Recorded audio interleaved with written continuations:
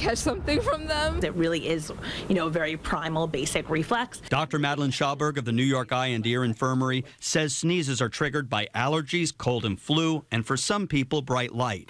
They are our body's way of clearing irritants and resetting nasal passages, so don't try to suppress them. Recent studies show they travel faster and cover more ground than previously thought. What's really surprising is the speed at which that sneeze is exiting the body. This video was taken with a high-speed camera by researchers at the Massachusetts Institute of Technology.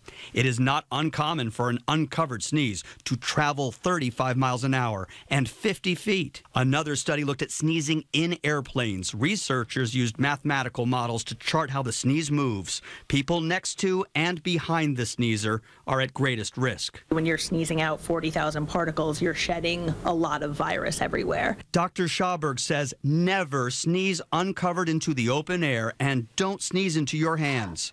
Use the Dracula move. You want to just bury that sneeze in the crook of your elbow. Have a little packet of pocket tissues with you. Thomas P. Farley, also known as Mr. Manners, says be sure to turn away from people when you sneeze and keep it covered. You're sneezing into your own self and not spreading the germs. He also says when someone near you sneezes, don't rush to respond. Many people are multiple repeat sneezers, so make sure they're done with the achoo before the bless you. Dave Carlin, CBS 2 News. Well, despite the persistent urban legend that your heart stops ever so quickly when we sneeze, doctors say that that is not true. But it is true that we can't help but close your eyes when you sneeze.